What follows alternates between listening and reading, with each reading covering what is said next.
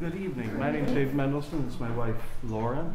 I'm going to make a few comments and then my wife will correct me.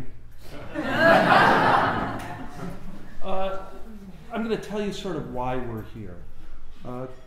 First, today while I was showering, two thoughts came to me. The first one is, why am I so hot and sweaty when I haven't done anything? And the second one was perhaps a little bit more profound. The series of events that led to us here today having a fundraiser for the Lupus Foundation of America.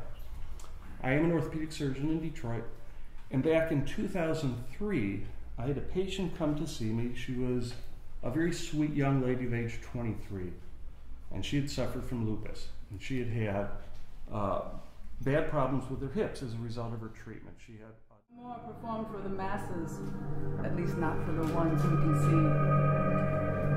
Story goes that the Church of the Forgiven Souls was the site of the legendary Massacre Mass.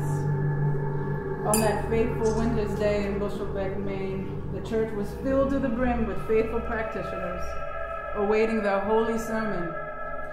Father Dumont actually never arrived. So close, yet so far, but with no way to enter.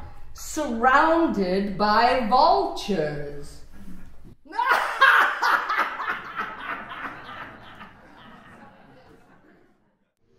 You liked a good storm. Nothing scared you. Suddenly, a huge thundercrack pierced your ears. The sound of the howling winds filled the forest. Turned off suddenly. I jumped up quick and struggled for the light, ridden with fear, my body stiff with fright. My imagination went wild as I searched for the switch, sliding my hand along the wall, wondering what I might hit. My heart raced as I fumbled through the dark. Bad kitty, down, down! Ah! Bad kitty attacks and claws, bites to the bone until you scream weak little whimpers.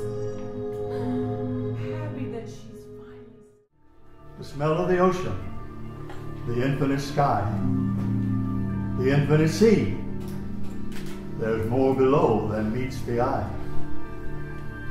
Footsteps tapping down the dock, sound of the hands walking round